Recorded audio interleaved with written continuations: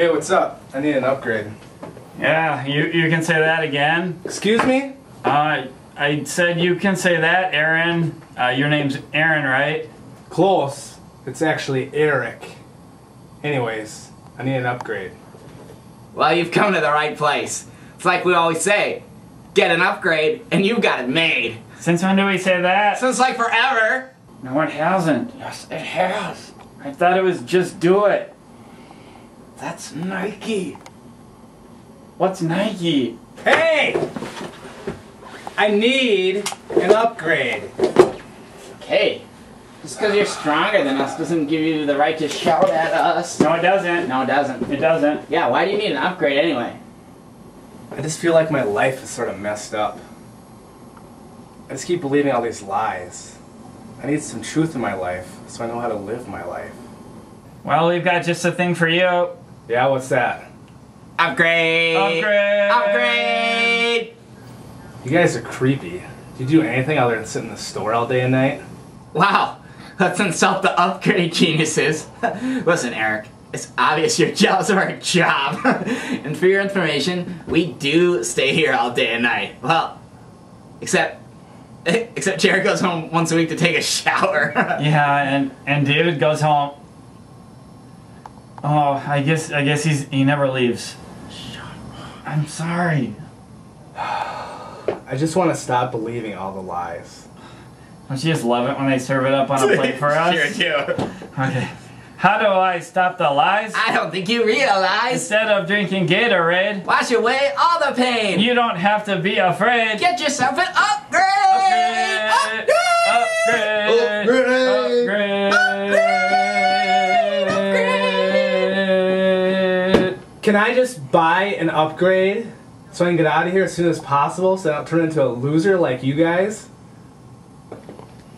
Sure can, buddy. Jared, tell him what he's won. Okay. For $599.98, you can get this Teddyosaurus. Hi. He can help you understand when you are hearing or speaking lies. Yep. And so you don't need friends or your mind to tell you when you're speaking lies. Here's the Teddyosaurus. What? That doesn't even work. Liar! Whoa! It works. See? What? That was your voice. Wow. We have a genius in the room. Not only can he see, but he can hear. Doesn't even have batteries yet. Fine, just give me that so I can get out of here. Thanks for visiting the upgrade store. From the U to the P to the G to the R to the A to E, if you know what I mean, that spells upgrade. Yeah, upgrade. From the U to the P to the G to the R to the A to E, if you know what I mean, that spells yeah, upgrade. Unfortunately, the Teddyosaurus doesn't really exist. But the point is this: we need to figure out what truth is. We have to know what truth is in our life because truth does exist. And the problem is, a lot of people in this world are living their lives. They're literally basing their lives on things that aren't true.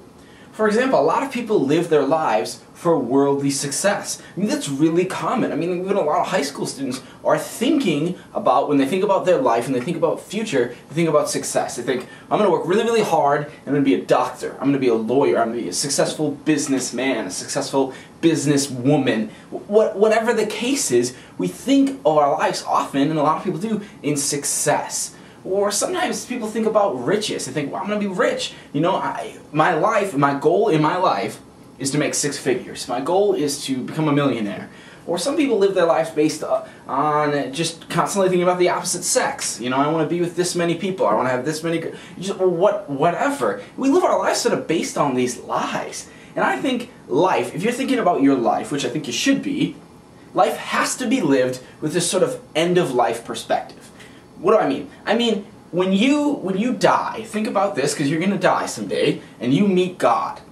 What do you want to say to him? What do you want to tell him that you did with your life? That's how you need to think about your life. Because this maybe sounds really too negative, but sorry, sometimes I'm negative. I think that too often, God's not going to be that impressed with a lot of how we live our lives. Oh God, I was really successful and I made tons of money. I think he's going to go, so? What'd you do for me? I put you here. I sent you on a mission to change this world for me. What'd you do for me? But too often we don't even think about that because we're so focused on these lies that life is about being successful and all these other things. It's not that those things are bad, but that's not why you're here. And so many people, speaking of lives, are just trapped in lies in this life. There are a lot of people out there that feel like, you know, honestly, if you were to ask me, I feel worthless. That's a lie. Because you're of incredible worth. God sent His own Son to die for you. That's how worthy you are. A lot of people feel like, yeah, no one really cares about me anyway. Well, did you know that God hasn't stopped thinking about you since the day you were born? Some people think, yeah, I'm the best thing since sliced bread, which I don't even think is that good, by the way. Especially wheat bread, it's kind of gross. But people think like, oh, I'm the greatest thing on earth, not knowing that it is because of your immense sinfulness that God had to die for you. See, we get so caught up, and I could go on for 6 hours naming lies that we get caught up in. We just believe all these wrong things about our lives that aren't even true. We need a compass of truth, if you will. Because here's how a lot of us live our lives. Because we don't really have a lot of truth, we start thinking lies about ourselves, we start thinking lies about our life, and we just wander around like this. It's like you have a compass. You ever seen like a compass, you go like orienteering? I can't believe I know that word. That's really embarrassing. Where you go out in the woods and you follow the compass, you know, north, you know, east, southwest, never eat soggy Wheaties. And you're just, but a lot of us live our lives like this. Just kind of, almost as if the compass is just spinning around. Because we don't really have direction in what we're supposed to do and who we are and how we're supposed to live. Because we don't even know the truth. But the truth of how to live your life, what to live for, and who you really are is in the Bible. And let me just be really challenging tonight. If you're not taking the Bible seriously in your life, you will live your life wandering off course. If you're not taking the Bible seriously in your life, I guarantee you that your life will be lived spinning around on lies. Because the truth for this world is in the Bible. We need to know it. We need to know it in our hearts and our minds if we're going to walk the right direction. So just ask yourself tonight, start asking this question, how can I get in the Word more? How can I start reading God's Bible more? And how can I let that direct my life? And I think you'll have some time to do that tonight in small groups. Amen.